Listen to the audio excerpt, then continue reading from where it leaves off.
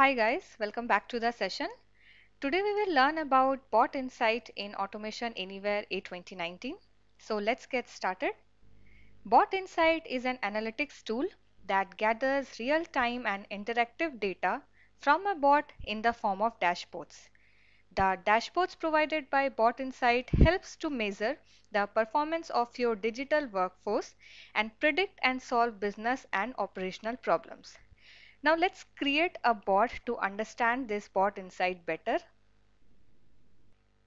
So here I have an employee data CSV file with the details, serial number, name, department, salary, quarter and bonus. Let's create a bot first to read this complete data. So for that, inside Automation Anywhere A2019, I'm going to use first of all the CSV text package where I'm going to use this open action.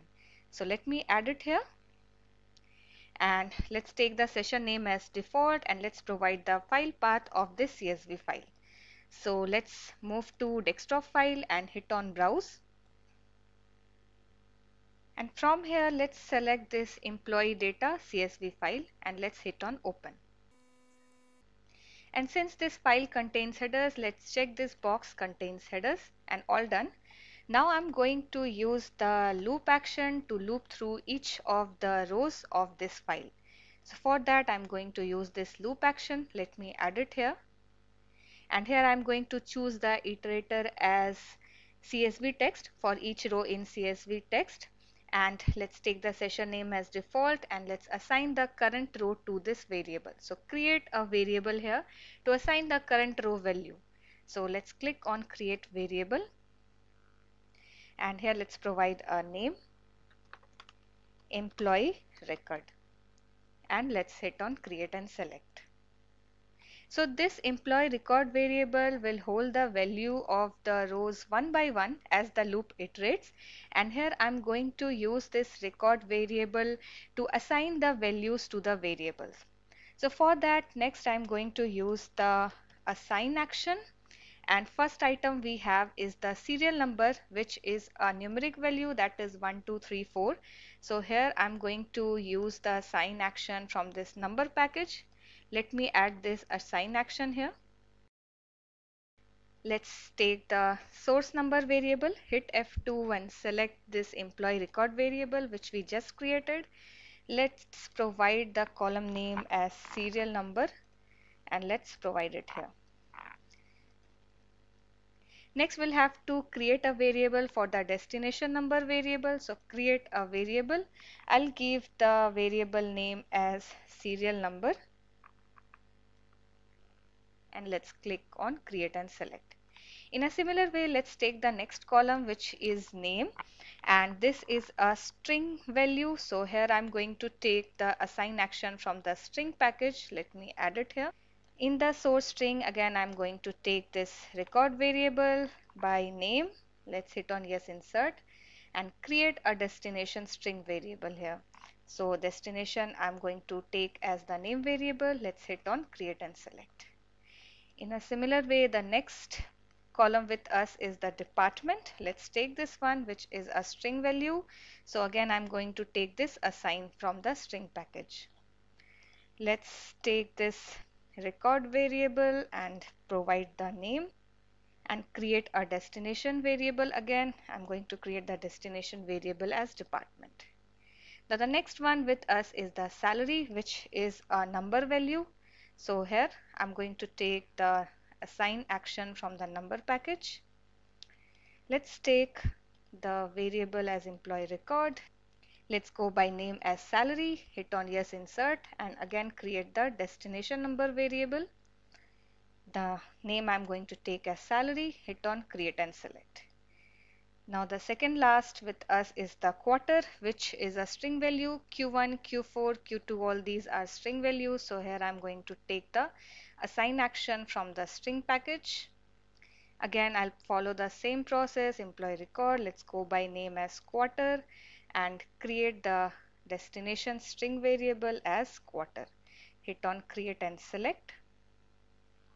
And the last column with us is the bonus in percentage. So let's take this one. This is again a number variable, number value. So here I'm going to take the assign action from the number package. Let's take this employee record. Let's go by name, hit on yes, insert, and let's create the destination number variable, which I'll take as bonus, and let's create this one. Now at the end, I'm going to close this CSV file as well.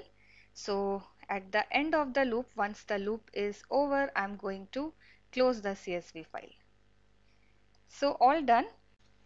Now to get the business insight dashboards, having the data logged by these variables which we created, I'm going to use the actions from the analyze package.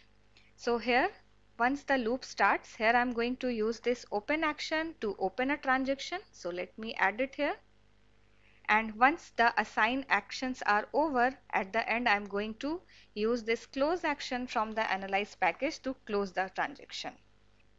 Now here you'll have to select the variables which you wish to have in the graphs of the dashboard. So let's say that you don't want to have any graphs which contain serial number and name. You want to have the graphs in the dashboards only with the combination of department, salary, quarter and bonus. So in that case you'll check these variables only, that is department, salary, quarter and bonus. So in this case, if these are of no use to you, you can skip these assign actions to assign the value to serial number and name variable. So our bot is ready to read this complete data from this CSV file. Let's save this bot and let's quickly run this bot. And my bot is running now.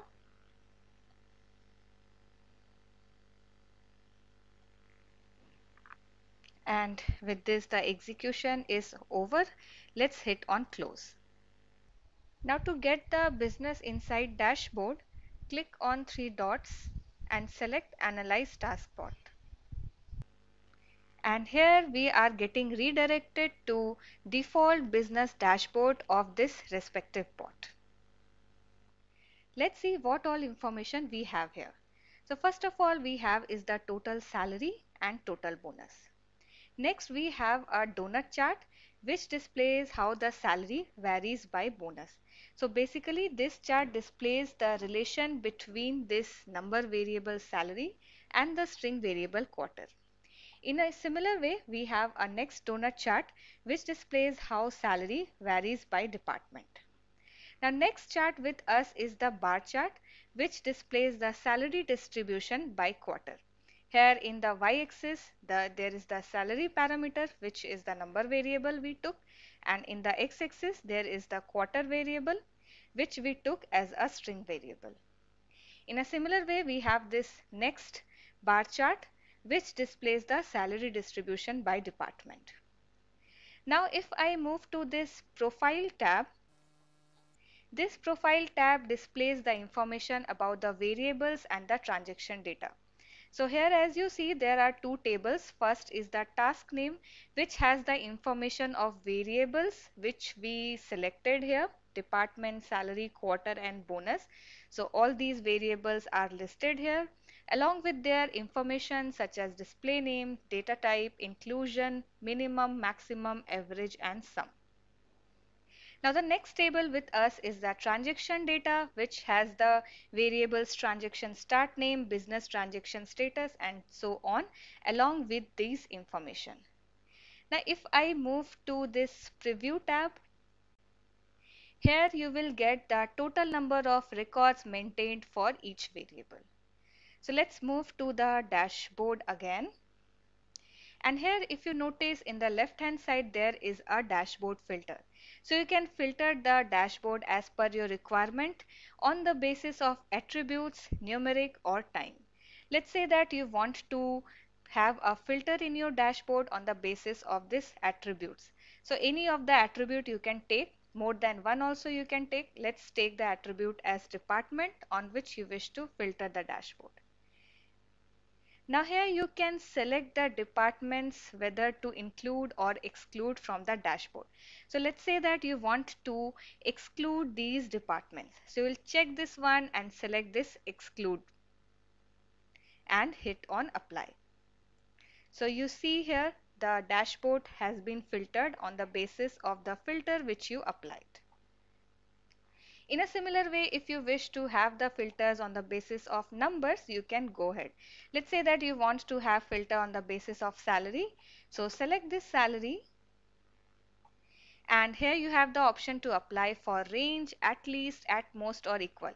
Let's say that you want to have the data in the dashboard which has at least salary of minimum 15,000.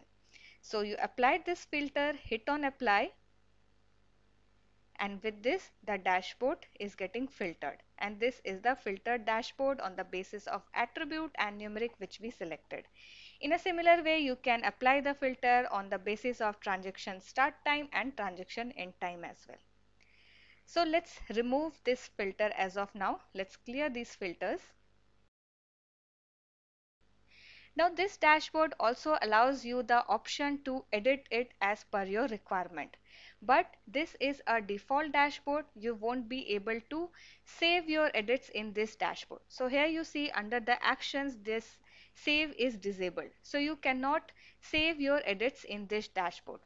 Now if you wish to both edit and save your dashboard, what you will do, you'll have to first make a copy of this dashboard. So to make a copy, hit on save as and provide a dashboard name.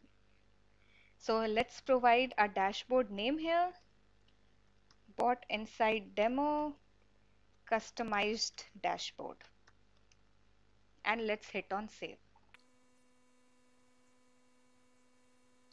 So with this we made a copy of the default dashboard. Here we are in the customized dashboard which we created. Now here you can edit the dashboard and save them as well. Let's make a edit here. Let's say that instead of how salary varies by quarter, you want a graph to display how bonus varies by quarter. So how you will edit this graph? So for that you will click on these three dots and select this settings. And here you will get several options to edit the chart. So let's edit the chart title first. Let's say how does bonus vary by quarter. Then you can change the chart type as well. So instead of this donut chart, let's take the pie chart. Then let's keep the group by as quarter only. Let's change the metric instead of salary as bonus, and aggregate by sum, let's keep it as sum it only, and let's hit on next, and let's hit on finish.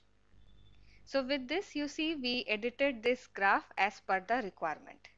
Now in a similar way, if you wish to add more charts here, so you can click on this circle,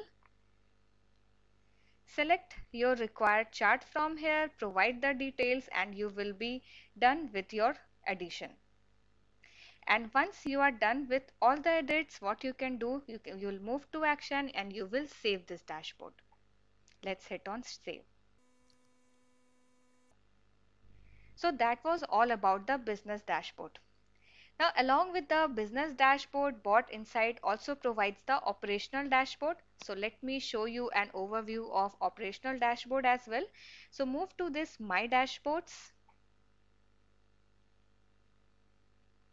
And here you see we have two tabs. First one is operations and second one is business. This business is the tab which we just saw. All the business dashboards which you create will be listed here. Let's move to operations, and in under the operations there are two dashboards. First one is the device dashboard and second one is the bot dashboard. So let me show you this device dashboard. And here we are in the device dashboard. Let's see what all information we have here. First one is the online devices. It will show the number of devices which are online, then the number of devices which are offline, and the bot schedules on the device. Next you will get a graph which will show the device utilization, and next you will have all the records of device activity history will be listed here. Now also in case if you get any error, all those errors will be listed under the top error messages. And in a similar way like business dashboard, you will also get the filter options under this device dashboard also. So that was all about the device dashboard under the operations. Now one thing also to notice here is that we moved to this business dashboard and the device dashboard from this bot analyze task bot option, but you also have the option to move to bot insight section from the control room homepage. So let's move to homepage, and here you have the option to open bot insight. So let's click on open bot insight,